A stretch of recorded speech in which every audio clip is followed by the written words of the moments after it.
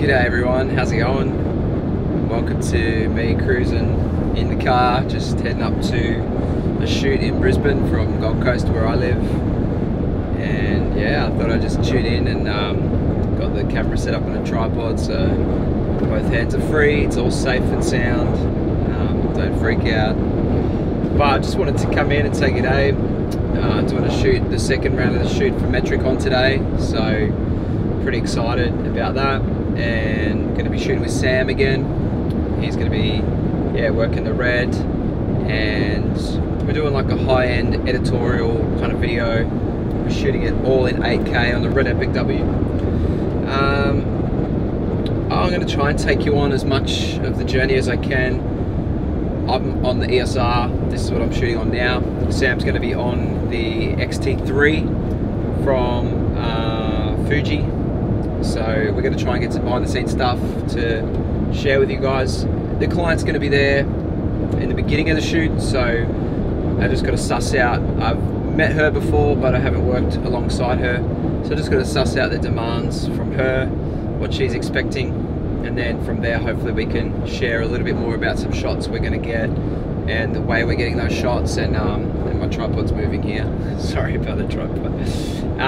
Yeah, some shots we're getting and the way we're kind of getting the shots and why we're getting the shots and things like that. So this is kind of real estate, but it's really high end in the market. So it's a little bit different to like your general real estate walkthrough kind of videos. It's literally going to be us building a story around the home. And I'm not sure if you've seen the video that I posted on my community tab, but I'll link it below. It's the one on the Riviera.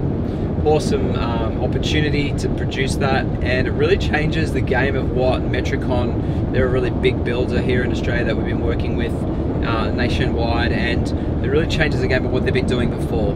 So it's more high-end editorial pieces and really telling a story and immersing you in the home and trying to take you on a journey through the home and tell the story of the home. So really excellent stuff to do in that real estate space. It's not, you know, house walkthrough or something like that. It's much more detail orientated, high-end, cinematic, and you know, we're capturing it all on a red, so that's kind of what the client needs for it. So it is raining right now, so that's interesting.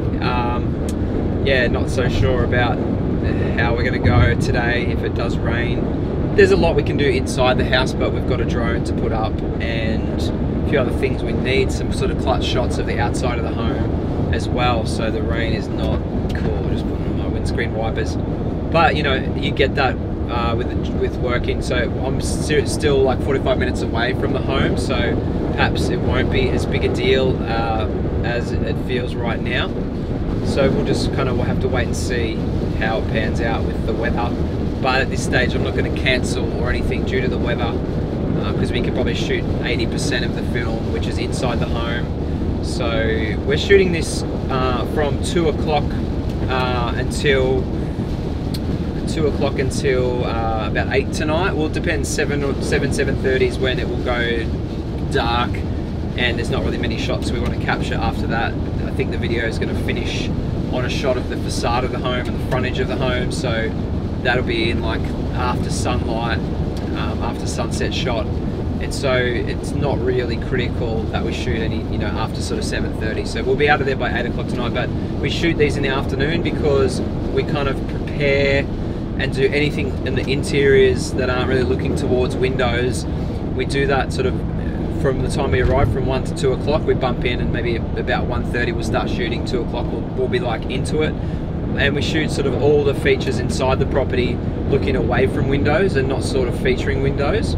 And then anything with big windows in it or shooting towards outdoor spaces. Sorry, again, my camera's moving here. Anything that's shooting towards windows or outdoor spaces, we wait till the light starts to really pop and it starts to even the exposure between inside and outside. And that's a real key when you're shooting interiors of houses, especially video, because in photography you can kind of match up and do different exposures and merge different exposures in post. But with video, you really need to shoot at the right time to get those exposures correct and sort of similar. So we wait until maybe 4 or 5 o'clock even and then we're literally hustling.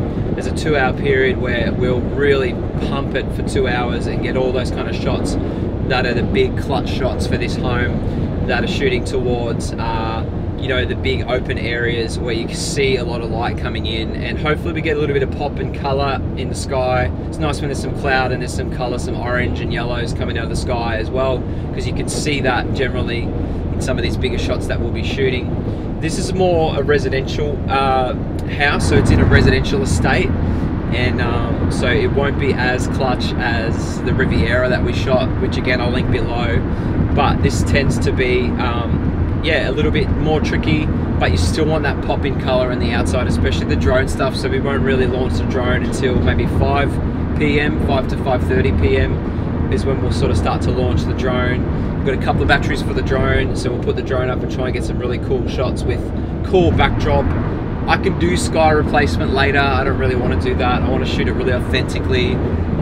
If we're looking at any lens flares, if you saw Riviera, there's a bunch of lens flares, and there's, you know, shots where the sun came in across the edge of the building, and that was all shot on the day. None of that was light leaked or, you know, overlaid or anything in post. It was all authentically shot with the home on the day. So that's kind of how I like to shoot stuff. I want to really capture the essence of the home, how it feels, how it looks, and try and immerse the viewer in that. So that's what we'll be doing today. And you know, you kind of roll with what you got. We've got a bit of a cloudy sky, so it's going to be a little bit more moody, but it should be still a great yeah, it should still be a great result. Shooting on the red, we've got the dynamic range that we need to get you know, the kind of dynamic range you require for this type of house is really important. You know, to shoot this on a DSLR, it's really going to be only 2 hours that you have between sort of 5 and 7 o'clock right at sunset, where you're going to get the exposure correct and where your dynamic range on the DSLR is going to handle it.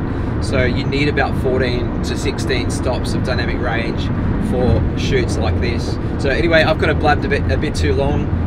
Yeah, let's get into the shoot, and we'll catch up again once we get to the actual property, and I'll take you through maybe some shots that we're doing there. But yeah, hopefully you guys enjoy this vlog and just enjoy the sort of info that I've shared about how we're going to do it. So yeah, see you soon.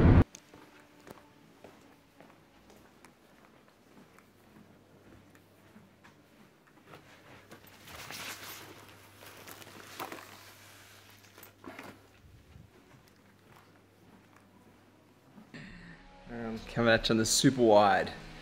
It's crazy wide. This is show off the house to you anyway, look at it. It's a nice pool area. It's insane. Property, kitchen. Massive. Raining at the moment outside. I think it might have just stopped. So we're kind of just having a chill, having a break. This lens I'm using, Sam's Laowa 12mm. It's called the D Dreamer. It's yeah, f2.80 distortion. It's just nuts. Way too wide to vlog with, but I thought I'd give it a little go on the EOS R and see how it looks. It's pretty cool. So right now the lens is like literally like 250 centimeters or 250 millimeters away. It's like super close. So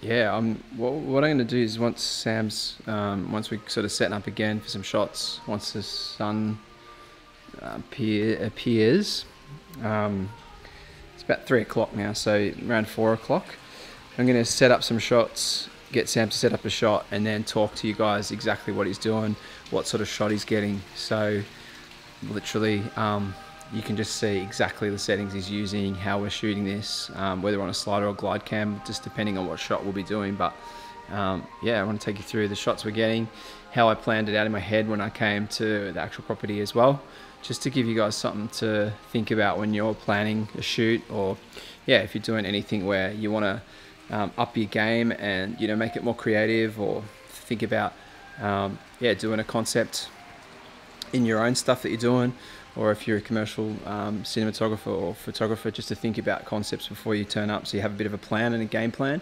So I'll show you on screen now the storyboard that I put together for this. It's just a 3-page storyboard. I did it in InDesign, came to the house, I shot everything on the Canon EOS R photos and video, but basically put together a storyboard to send to the client to give like an idea of the concept that I was thinking of.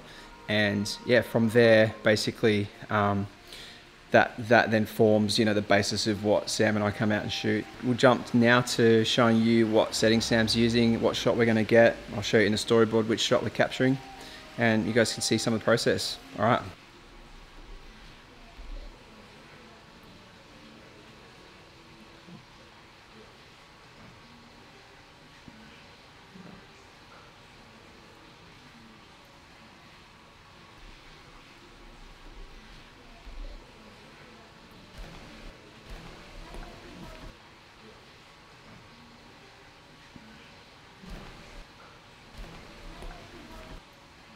This tripod's nice. Yeah. That's friction. It's the beast. That's lock. Cool.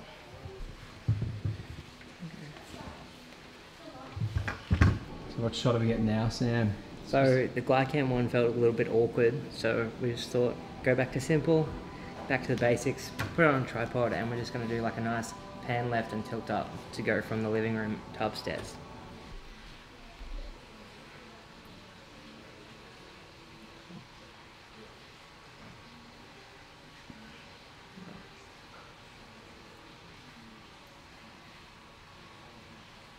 Change the frame rate. Tell us the settings, what you're thinking. Yeah, so as well. it's just 8K 25 frames a second. It's all Michael's projects are 25 frames. We're at 180 shutter, which is the right shutter speed, and just stopping down the lens to f4. We've done a custom white balance. On the Red you can just push one button and it'll do custom tint and custom white balance. So we're just under 5,000 with a tint of 6 towards pink or purple, and 8K HD, so it's 16:9 with just 22:1 compression because it's going on the web, so you don't need movie standard. Tell me about the ISO, what I can do later if I need to change color temp and stuff. Yeah, so because it's the Red, it's all raw data. So similar to shooting raw photos, you can change your ISO, you can change your white balance, you can customize everything after the fact except for your aperture and your shutter speed. It's basically baked in. Everything else is a bit lenient. And explain the shutter speed to me, like you said 180? It was Yeah, so I changed it from being in shutter speed to shutter angle because I changed from frame rates a lot. So going between say 60 frames and 25 frames, I would forget to go double half the time. So 180 just means it's always going to be double no matter what frame rate you go to. Yeah, sweet, there you have it. That's pretty much how we shoot these kind of projects on the Red, and just gives you a crazy good image, raw, so you can really work with the dynamic range like I was talking about at the start of this vid. Gives me a lot to work with in post, and we can really nail down the look that I want for the client, for their property. So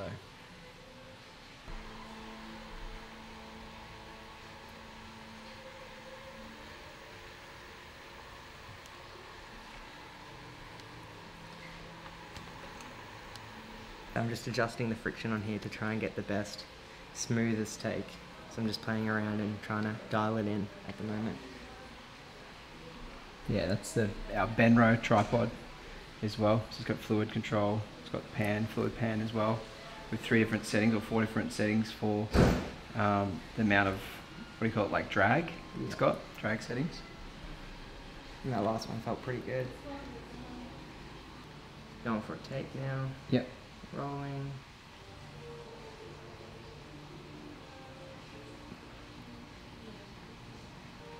Tiny bit faster maybe. That did not feel smooth.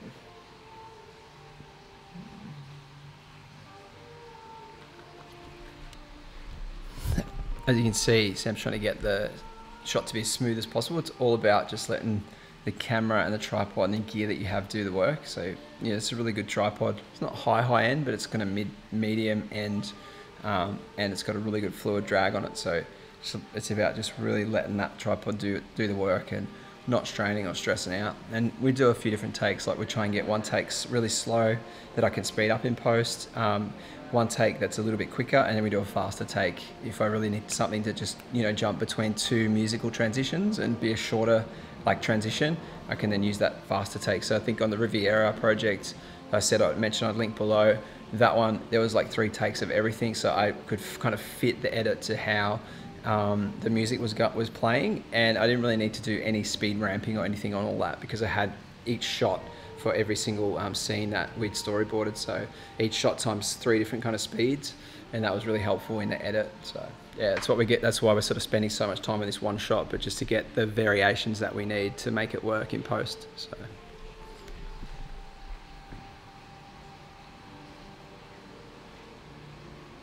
These ones feel the best, holding on the battery and just definitely the smoothest I've found so far. And actually the most control, strangely enough. Like those last 2 takes felt really good, pulling against the drag. So, ghetto.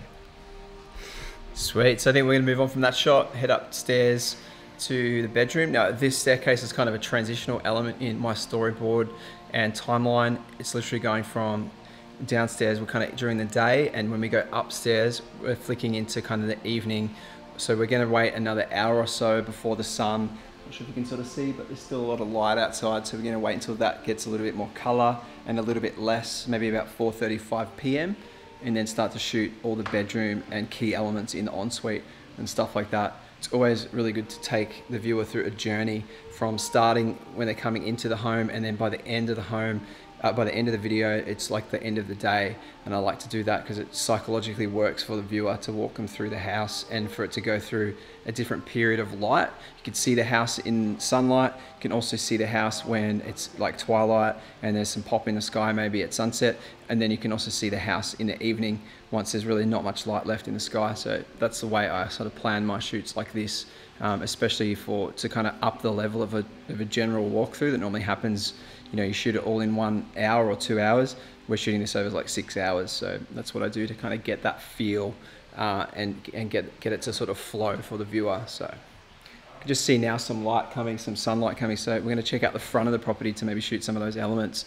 So we'll I'll come back to you when I can, but we're probably on the hustle now for the next hour or so. So maybe we'll come back to you after that once we're back in the ensuite and the bedroom area. Different settings.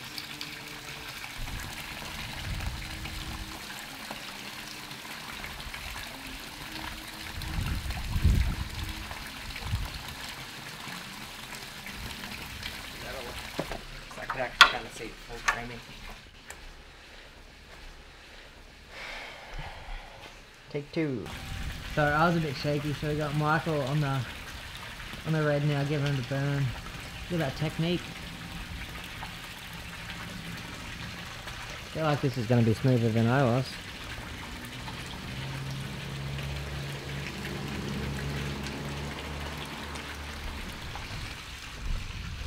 So that will slow down to 25. Yeah, so 3 times. Super slow, yeah. Cool. Just to hold. Tripod almost. Yeah. That's really nice. Like, it looks mad.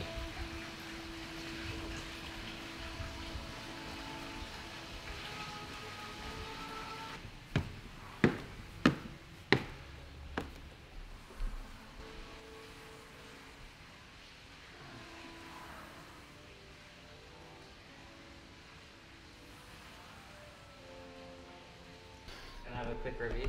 Yeah.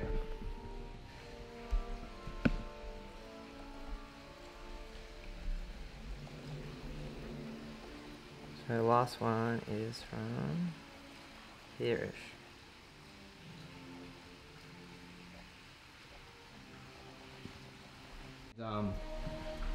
Yeah, he's literally just running over the shots, making sure. See what we have left. Storyboard, to see do. what we've got left, what we haven't actually shot yet. We just got the drone up, which looked really good, really happy with how that looked. Yeah, so got the drone up, got some really good shots in really flat light, so I can then color grade those drone shots to look like it's sunset and evening, which would be really cool. The light just got right for us and the sun came out and the rain stayed away, so that was awesome. Yeah, I think that's good update of where we're at right now. Sorry I wasn't able to check in a bit more and show you the shots we were getting, but it was just we were on such a time crunch. Maybe now I'll try and show you some of the shots we're getting when we head upstairs to the bedroom, but I'll just see how we're going with that too. Basically now up into the bedroom, get the shots where we've still got the light outside, out in the windows. There's a nice big window in the ensuite, the master ensuite bathroom, so we're going to capture that as well. And then there's one more detail shot that we're getting from the pool towards the house. That's kind of at night before we cut to a closing shot that will be at the front of the house. So yeah, that's literally everything. That's where we're at right now. So I'll check back in with you guys soon. Thanks for watching along.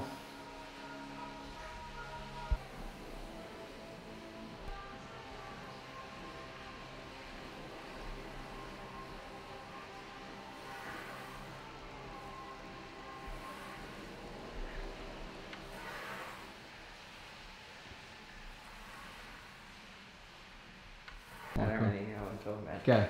Yeah, so we're just doing a little slider shot to reveal the vanities a little bit, but when you actually come to the end of the framing, in the reflection you actually get what's in the bathroom as well. So Michael's really well thought out this shot, so you can actually get in the background, you can see in that mirror. So it's kind of just a reveal of that, and everyone's like, "Wow, that's sick! I didn't know there was that stuff too." That looks really good on 12mm. Get some really nice, good look. Literally, this is second last, third last maybe shot. So we've got another shot. We're going to do like a creative kind of shot towards a port window, and then we're going to do a shot outside of the frontage of the property when it's dark, so the property's lit. That's kind of the closing shot. It'll be a parallaxing shot on the slider. There's one other outdoor shot we need to get as well, looking back towards the house at night. So literally we're changing scenes after this bathroom. We're going to night. So it's gone from daytime when we entered the bathroom, or twilight, I guess, sunset maybe. And then when we're in the bathroom, it's gone to night. It's just like you're hanging out in the bathroom, it goes to night. And then literally we are outside. And one more thing I just remembered is we didn't have, on that shot, we didn't have that on. So we're going to do it again with that on.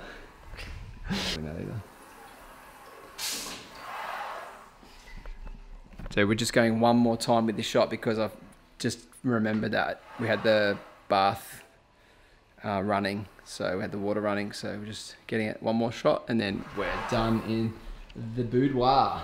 From here. And for all you young guys out there, Sam's been going for 3 days at a hotel. He's been shooting 10-hour days. He comes and shoots with me. He's literally been on point for the last 6 hours. We've still got an hour to go, maybe 7 hours in now. And he's literally just the gun. So you got to get to a point where you can just go hard for like 4 or 5 days straight if you're going to make it in this game, because it's long hours. It's tough directors usually. Like, I'm a pretty good director. I don't push too hard, but some directors will literally push and push and push. So you've got to be prepared to work. And don't work for me. I'm a terrible boss. I'll pay you nothing and work you really hard. But for Michael. But yeah, Sam's good at that. But it's good for you young guys out there watching, looking in, thinking you want to do this. It's dark outside. It's Friday night. Everyone's probably out, chilling and having a good time, and we're still stuck in a home doing this. So yeah. I've got a wife and kid at home that you could be hanging out with. That's it. I just called my wifey and said goodnight to my boy, and we're still here. But it's the game. We love it. So not complaining. I'm just saying, young guys, prepare to work hard and work towards it. And Sam, another thing about him, he's invested everything back into what he does. So that's why he can rock up with a red, and smash out these projects. His day rate's going up and up and up, and I'm probably not going to be able to afford him soon, but literally, he's the man. So young guys, you can do it. How old are you, Sam? 22. You're only 22. So, cool. So just straight in like a sec. Yeah. That looks really nice. Do we want to have these bedroom doors closed? Yeah, one Oh yeah, it might be the cool doors. So yeah, it is the cool doors. Yeah. I'd say close them both. So we're gonna be here. Get all of those 4 in. Get the 2 mirrors. Cool. Get a bit of focus. So we're just getting square up, and then we're just gonna push straight in. All right, open this up. Cool.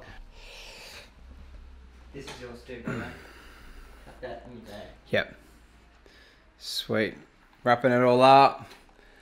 Got the red card. Gonna do a bunch of editing now. Not tonight, wrecked now, but soon. And yeah, we just literally got the last half hour in, did a really cool shot outside. Kind of missed the front shot. It was like, I wanted it to be a little bit more light, but it had a nice blue color to it. We were really pushing the red to get what we wanted, but I think it's usable.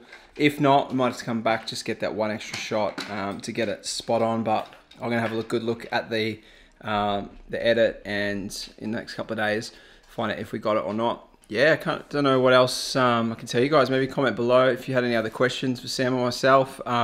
Thanks for hanging out with us. I know it was a bit rushed at times, but just trying to show you guys as much as we could while we're under the pump with getting this shoot done. So yeah, just thanks for tuning in, and keep creating, keep up in the game, and we'll see you in the next video. Make sure you like and subscribe if you got something out of this content. And yeah, thank you so much. I've got a giveaways going until 15th of December, so like 6 more days or something. Make sure you enter that if you want to win the MX Master S2 mouse, which is awesome for video editors. So get your hands on that and get into the thing. It's on my webpage, and I'll put a link below to that so you can check out the giveaway as well. But thanks so much for being on the journey. We'll see you in the next one. Bye for now. Sam just said he wanted to say g'day as well. Say something to finish. See you guys. Thanks for tagging along, putting up with me. I have to put up with myself every day of my life. So, thanks. Like and subscribe. Yeah, and like and subscribe to this guy. Biggest boss hog ever. Sweet. You. See you in the next one. Bye.